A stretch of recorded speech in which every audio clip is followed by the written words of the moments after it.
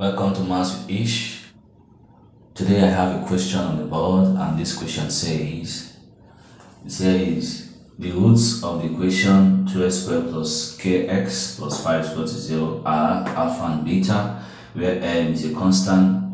If alpha squared plus beta squared is equal to minus 1, find the value of k.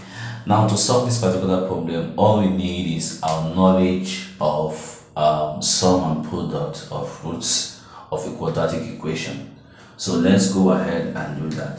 Recall that our sum, which is given as alpha plus beta, is given as minus b over a. So recall that our minus our b is this middle term, and our middle term here is k, and our a is the first term, the equation of the first term, which is what? Which is 2. So that's that. And then we know that our alpha beta, which is the product of roots, is given to us as c over a. So our c is what? What's our c? 5. What's our a? Our a is 2. Our c, the last term, our a is 2. So all we need is just these two things. Once we need these two things to just solve this problem. Now let's go ahead, let's solve. Now they are asking, they said if alpha squared plus beta squared is equal to minus 1, they say find the value of k. So let's go ahead and do that.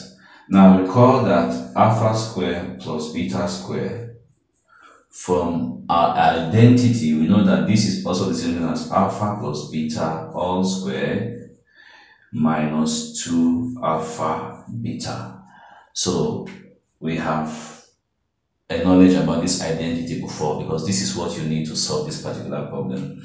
So alpha plus beta is given to us from our formula as what? As minus k over 2 all squared minus 2 alpha beta. Our alpha beta is what? 5 over 2. 5 over 2. Can you see that? So I've just plotted in everything.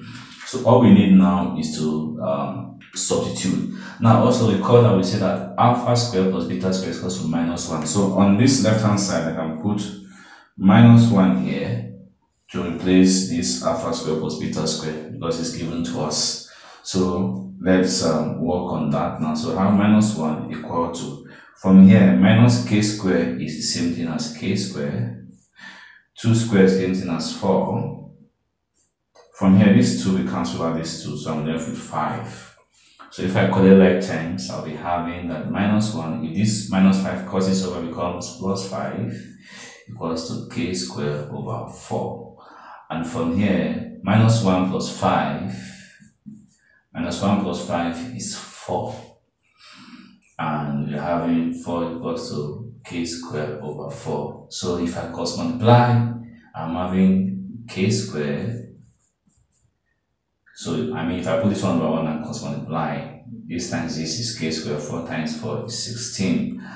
And we know that to get k, all I need is to say plus or minus the square root of 16. Remember that this is a quadratic equation, so you always put the plus or minus sign before the root sign. So our final answer is what? Plus or minus 4. So this is our solution to this problem. I hope you've gotten something from this. Please remember to like, share, and to subscribe.